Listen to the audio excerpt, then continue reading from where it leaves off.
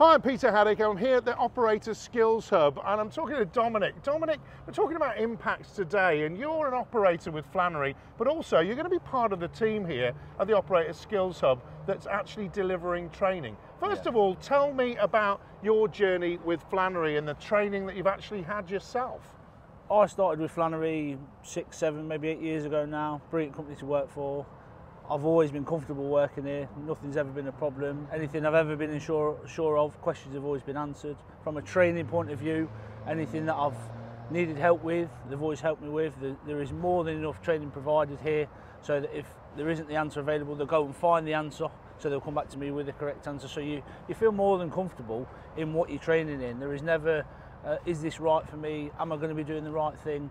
I always felt reassured with it. And I think that's one of the big impacts that we have in this industry, where we get training right. One, we keep people like you for 6 years and you're carrying on your career and you're going to actually give back as a trainer in the future. But tell me, what are the pieces of equipment you've actually learnt on and some of the technologies that you've actually been able to get trained on as well? I've learnt on dozers, wheeled excavators.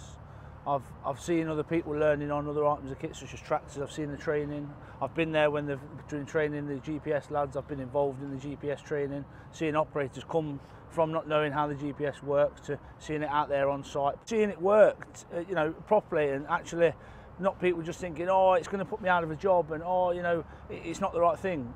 Using it to its full potential is so much better. It makes your life so much easier.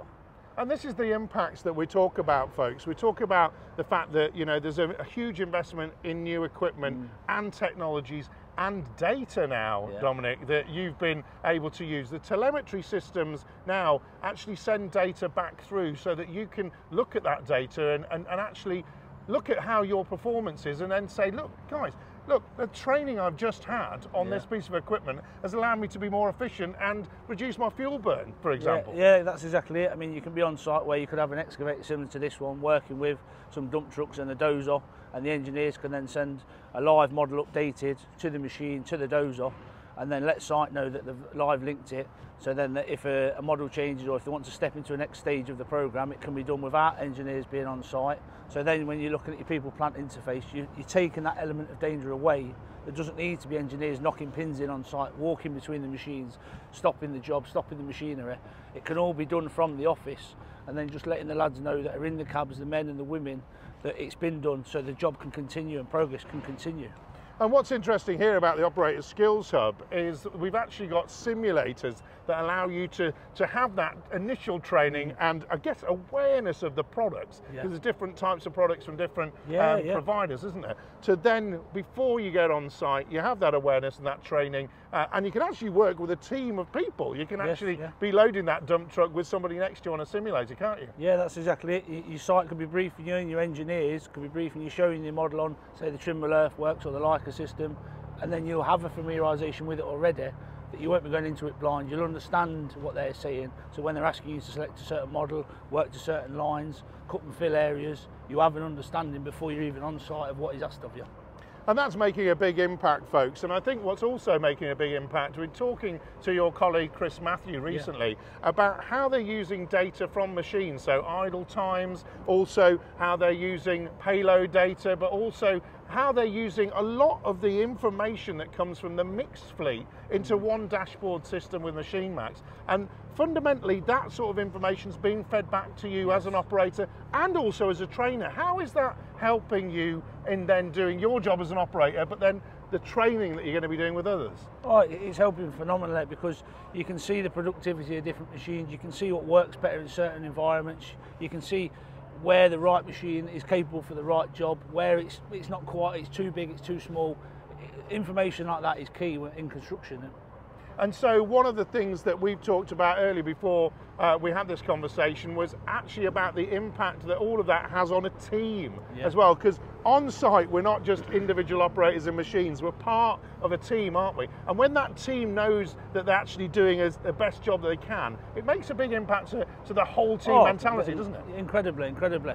We could have a project ongoing that's starting at one end, starting at the other end, and we could meet in the middle, and it just works simultaneously, that we're all on the same sheet and it just flows lovely.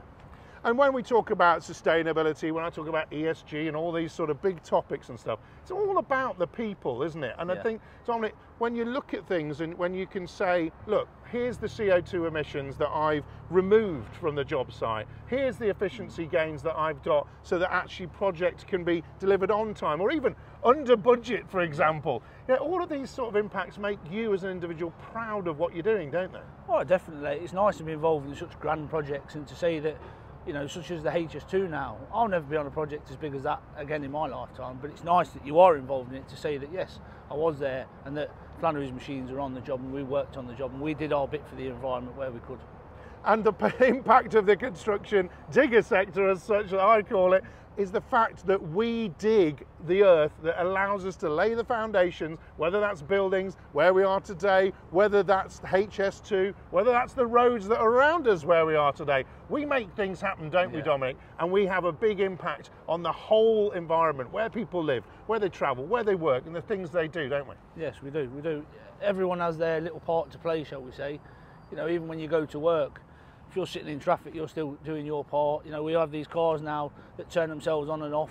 The machines tell you if you're idling for too long, sitting there, do you need the engine running just to charge your phone and just to listen to the radio? Do you need it on? If you don't need it on, turn it off, because we've all got a little part to do. And that's it from me and Dominic, because the little bits all add up. It's the 1% that add up for me, folks. It's the Dominics in this world that come from being an operator with the business, having the training, recognising the value of that, and the value of the systems and the equipment and the data. So much so, Dominic, that you are now transforming yourself into one of those trainers so you can give back to the other operators and the new people coming through here. Great to see your journey. I'd love to follow it. Cheers. Thank you.